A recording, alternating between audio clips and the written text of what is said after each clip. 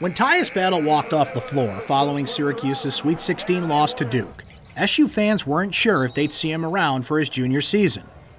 After waiting to the last minute, on the day of the NBA draft entry deadline, Battle decided to come back, leading a group of 5 returning starters who have big dreams for the 2018-19 season. So Tyus, you're back here for your senior season. And a few months ago, we weren't sure about that. You were going through that NBA draft process. What do you say you really learned about yourself as a player and as a person as you were doing that? I mean, it was definitely a long process, but I enjoyed the whole entire thing. I mean, I got a glimpse of the professional side of things. And as a collegiate athlete, you really don't see those things. So it was a good opportunity for me to see that during that process. Can you take me back to that moment where you knew, no, I'm coming back, I've gone through this, I like what I've seen, but I'm going to come back to Syracuse University for another year? Honestly, it wasn't until like the last couple of days of the deadline when I decided I'm coming back. It was more so just talking to my family, and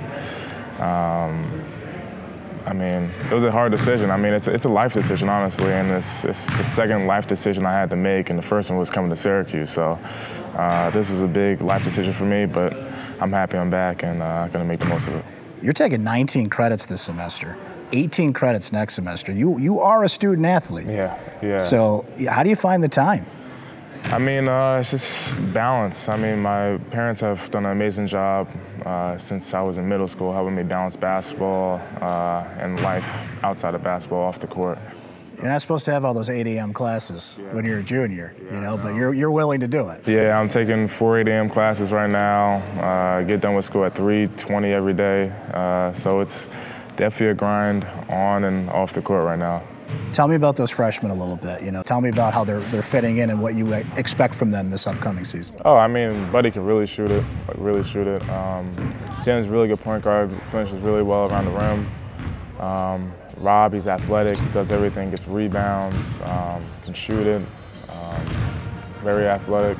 And Elijah transferred in, he can really shoot it, really score, has a high basketball IQ. So with those added guys, it should help us a lot on the offensive side. How is your relationship with Coach Boeheim? Oh, I mean, well, me personally, it's an honor just playing for a Hall of Fame coach. I mean, growing up, watching college basketball, you dream of things like this, and just have the opportunity to play for someone who has so much basketball knowledge is pretty special. So what is this team capable of in the upcoming season? I mean, our ceiling, I don't see a stop on our ceiling right now. I mean, we could be really, really good. I mean, we have all 5 starters back from last year, and combining that with the incoming guys, the freshmen, the transfers that we have coming in, I think that should fill the gap we had offensively. And we always pride ourselves on the defensive end, so our defense will always be there. So I think we're looking like a pretty complete team right now.